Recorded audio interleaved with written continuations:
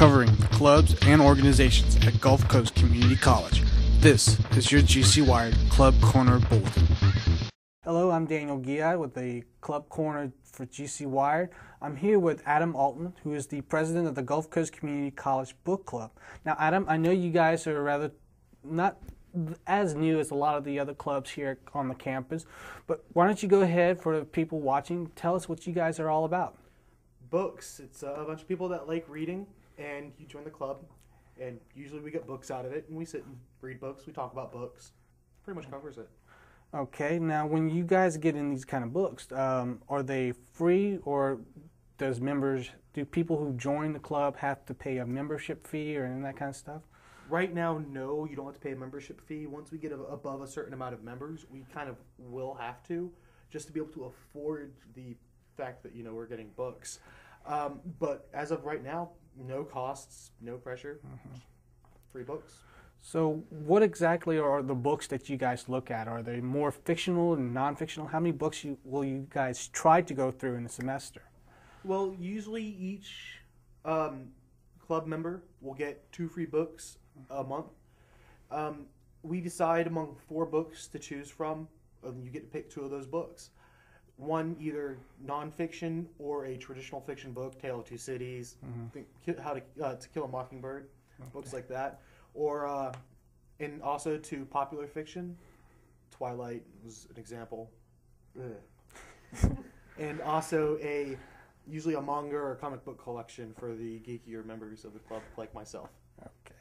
What are some of the books that you guys have read in the past that you enjoyed the most? That I've enjoyed the most? Well, we're about to get an H.P. Lovecraft collection, which I think is going to be very interesting in an odd, scary sort of way. Edgar Allan Poe collection as well. Wow. How to Kill a Mockingbird was pretty good. And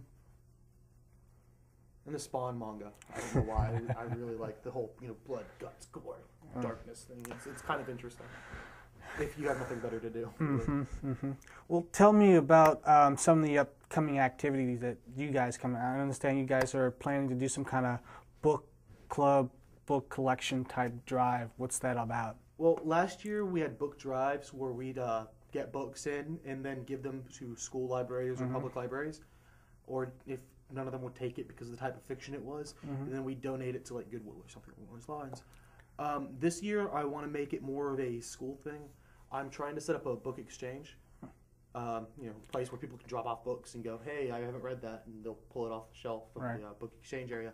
But I'm not really sure if it's going to get pulled off, but if we pull it off and be able to get it working, and if not, then we're just going to do a book drive thing again.